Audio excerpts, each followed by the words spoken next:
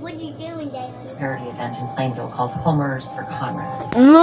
People were there taking pictures, posting them on Facebook. We see more Facebook posts, and Steve and Michelle had come up with the idea to do a fundraiser and softball tournament with the proceeds going to help in suicide prevention. My family, we had a team. Conrad's best friend Tom and his teammates all had a team. Then there's like some of Michelle's friends.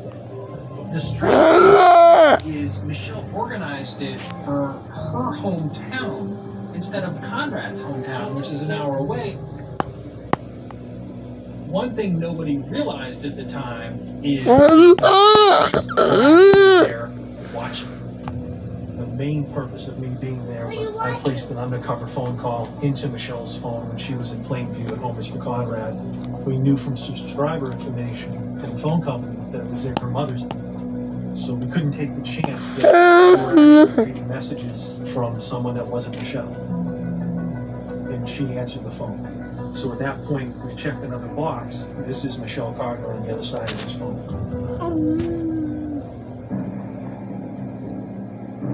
Detective decided to tell him I in the Plainville area to try and locate her, to have a quick conversation with her, but to also, our main goal that day was to retrieve her phone for forensic analysis. We had brought a handheld recorder, and when we started talking to her, let her know that we were recording the interview. Did you have contact on him that day right up until he passed? Do you think you had contact with him that day? I don't think so. Yeah. Did he tell you anything about that or anything like that? He was talking about it for a while. I had a feeling that if he didn't get help, then something was going to happen. I was trying to get help for him sooner, but by the time, it was just too late. So right off the bat, they know she's not being entirely truthful with them, and they confiscate her phone. As God knows how much evidence. That they only had an audio recording of this happening because we can really imagine the look. They planned for the family to contact us. Ultimately, they contacted and said that they had obtained a lawyer and they wouldn't be speaking with us. Police did this. You can really only imagine the look on her face. They planned for the family to so we could speak with Michelle.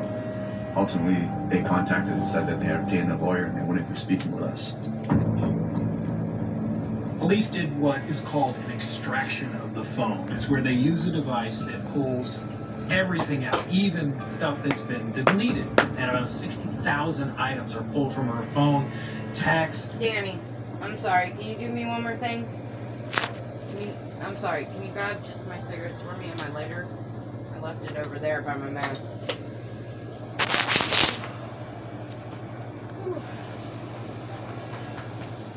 Thank you.